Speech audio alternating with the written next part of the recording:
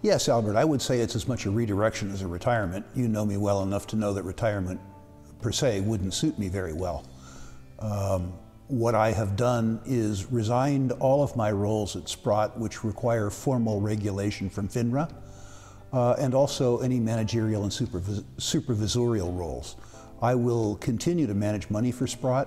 I will continue to mentor portfolio managers and mentor wealth managers. I will continue to, for the foreseeable future, as a large shareholder of Sprott and serving on the board of directors, and I think as the largest private client of Sprott. So people who are Sprott customers can be reassured that I will still be involved in most of the aspects of the Sprott business that affect them directly.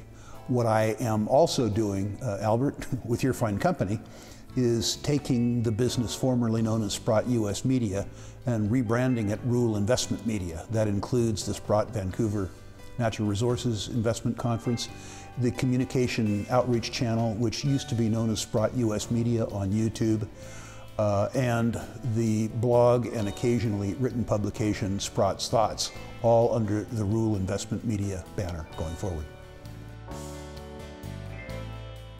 Well, I think two things. I think the fact that both you and I can devote substantially more time and effort to the media business means that the frequency with which we communicate with our audience will increase. And I think also the intensity will increase in the sense that Sprott served many masters, and as employees of Sprott, we had to serve many masters.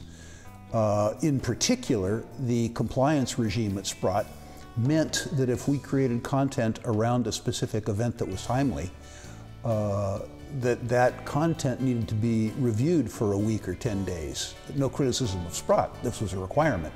And sometimes by the time the content was reviewed, it was no longer topical. So our ability to respond to events on a timely basis will be useful.